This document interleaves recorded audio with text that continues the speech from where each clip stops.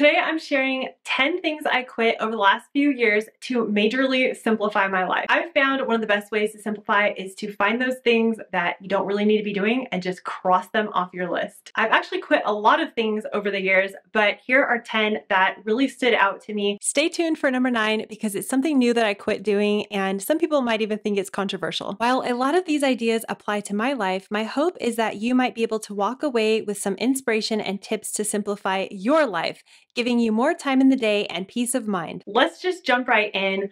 I quit watching TV. I very rarely, if ever, put the TV on, and even then it's usually something we are watching all together as a family, maybe a show on Netflix or on YouTube. I felt I was wasting way too much time. No longer do that. I crossed it off my list. This gives me more time, and it actually makes me a lot happier to be more in control of what I am consuming. I quit multitasking, and I'm not talking about doing a really basic task like folding laundry and listening to a podcast. To me, that makes sense.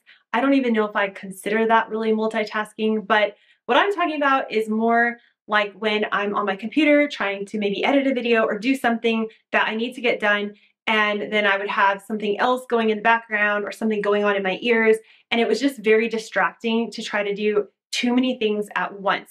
I've found that batch working with a lot of focus actually gets a lot more done way faster, and I feel less stressed out. I quit trying to make our house look perfect all the time. I think sometimes when we're looking online or even watching videos or home decor stuff, we can feel as if someone's home looks perfect and looks like that image all the time, and it's just not the case. I've been into so many different homes, and people live in their homes and things come out, and if kids live there, they're bringing stuff out all the time.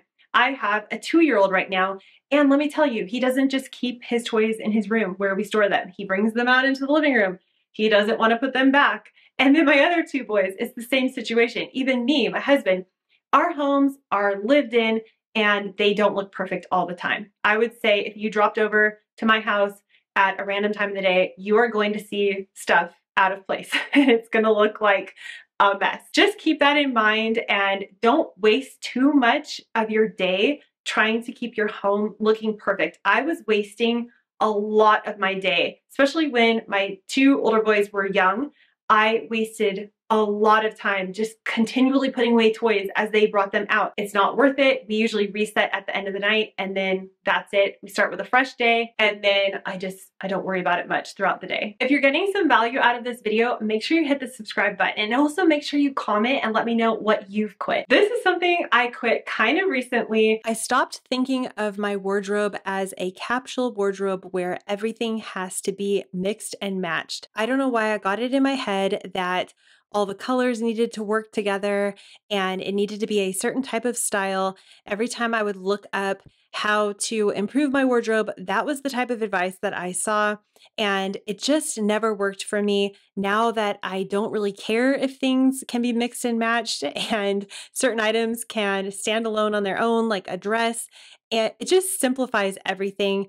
And I don't have to think about my clothes all that often as long as I focus on everything fitting correctly, looking the way I want it to look. Then I don't have to worry about, do they all look like they work together? By simplifying my life, quitting all those things I don't need to do, it has allowed me to have more time in my life for the things I do enjoy and need to get done, which is working out. And that brings me to today's sponsor, Get Healthy You TV. One way to fit a workout anytime, anywhere is with Get Healthy You TV.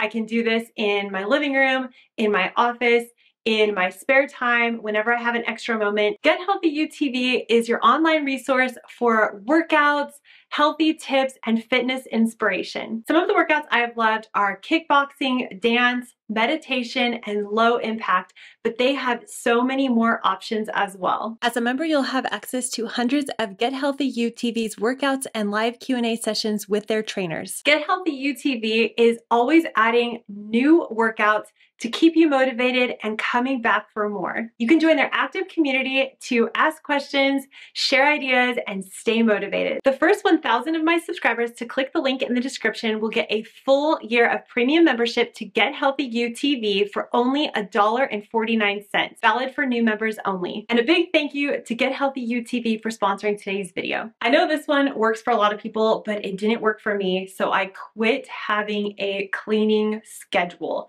Now I just clean my house as I see that it needs to be cleaned. If I see dust, I dust. If I see the bathroom's looking like a mess, I clean it.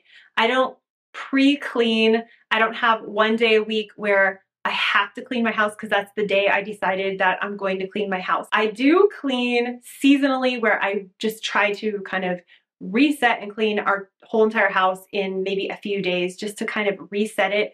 But I no longer have any kind of weekly cleaning schedule. This just works for me. When I see spills on the floor, I vacuum and clean it at that moment. I quit worrying about things that I have absolutely no control over. And the example I'm going to give will apply to any parent out there. This is just the one thing that really pops in my head, which is you really don't have control over your kids. I mean, before I had kids, I thought that you could control kids and only have them do certain things. And then now that I have 3 kids, I've realized that no, that is not true. They're their own people.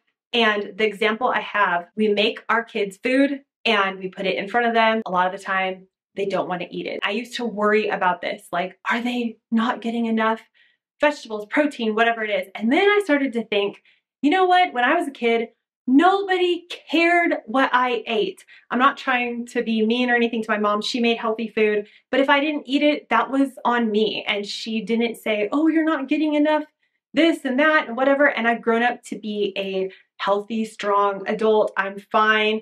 I don't have any problems or deficiencies, and nothing from my childhood has scarred me by not eating a certain thing. I try not to worry about these little insignificant things that truly don't seem to matter in the long run. One of the best ways I stay clutter-free is I quit shopping, going into stores when I don't really need something. So when my kids were little and I was a full-time stay-at-home mom, no business, no nothing else going on, I had a lot of free time. I mean a lot. And I would get bored sitting at home with 2 little kids with no stimulation. So I would head out to the store and maybe I needed one thing, but then I would just peruse all the aisles. I would inevitably bring things home that we probably didn't really need, or maybe I wouldn't have bought it had I not seen it. So in other words, I quit going into stores just to wander around and see what catches my eye. And this did quite a few things. It helped us to stay clutter-free, and it also saves us a lot of money. This one builds on the quit shopping. I also quit overthinking every purchase. I think when we become clutter-free, we don't want to add a bunch of stuff to our home. We don't want to waste money. Sometimes you can get into the habit of overthinking, and this is me for sure. Writing it down and looking up every review, causing so much wasted time, over-analyzing whether I need the item, will I use the item, and I've just quit doing that. Like if I feel I really need something, I just go and get it. It's great to find a deal. It's great to find a coupon if you can. I just don't want to waste time overthinking every purchase. We've finally made it to number 9, and this is really going to apply if you have kids, but you might be able to apply this same concept to other things as well. I've recently quit folding my children's clothing. There is a really good reason for this. It's not just me being lazy, but what I would do previously is I would fold all their clothes really, really nice, and I'd put them in their drawers, and I would come in maybe the next day, 2 days later, just to see all of that time and energy wasted. All the clothes are in a big giant mess because they couldn't find what they were looking for, and it was just a jumbled nightmare. So now what I do is I sort their clothes.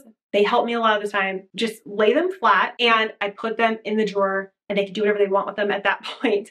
Because I have a 2-year-old, I have an almost 8-year-old and a 10-year-old, and let me tell you, they are not into keeping things nice the way they were put in there. Once in a while, they will fold their own clothes if they want to, but other than that, I just take them out of the dryer, straighten them out, put them in the drawer, and that is it. I've saved so much time, energy, and irritation because nothing's more annoying than when you go in and see all that time and energy wasted. I think this can apply to other things as well. So for instance, I rarely fold our sheets because I usually take them out of the dryer and put them straight back on the bed. I also barely ever fold our towels because I usually take them right off where they're hanging, put them in the washer and dryer, and put them straight back on the hanger where we're going to use them again. So see where you can apply that to, but that is something that I've recently quit doing. This is kind of a 2-for-1, which is I've quit being busy and I've also quit trying to cram so many things in my day back to back. I've been trying to give a little bit of breathing room between each task. So if I'm going to do the laundry, then I'm going to take that out, finish it, and then instead of just jumping straight into the next activity, I might do something a little enjoyable and give it a little bit of space. And I've also just tried to change my mindset instead of always saying, quickly, hurry, when we don't actually need to be hurrying or doing things quickly. One thing my husband always used to make fun of me for is I would always use the wording, I'm gonna quickly use the bathroom. And he'd be like, just take your time. And he would laugh every time. And this was way back when we first started dating. I think the language we use, like hurry, quick, I'm so busy, makes us feel rushed and busy. There's just really no need for that. We're not on any kind of time constraint 90% of the time. It's very rare where we really do need to hurry. Courtney Carver has a quote that I love, which says, doing more things doesn't make you a better person, it makes you a tired person. And I can relate to this so much. I hope that these 10 things that I've quit doing might inspire you, or you may want to quit these 10 things as well. If you're new here, you can hit the subscribe button to join my channel, and you can click right here to watch 10 mini habits that improve my life. See you in the next one. Bye.